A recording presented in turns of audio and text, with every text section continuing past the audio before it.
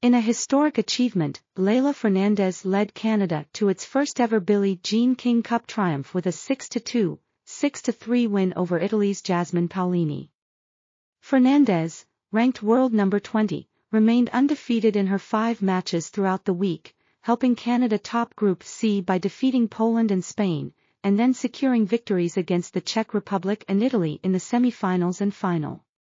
The team, captained by Heidi El Tabakh, expressed pride and joy, and the victory marked Canada's second major tennis triumph in a year, following the Men's Davis Cup title. The team will receive a record-breaking $2.4 million in prize money, and Billie Jean King personally presented them with the trophy and iconic blue jackets.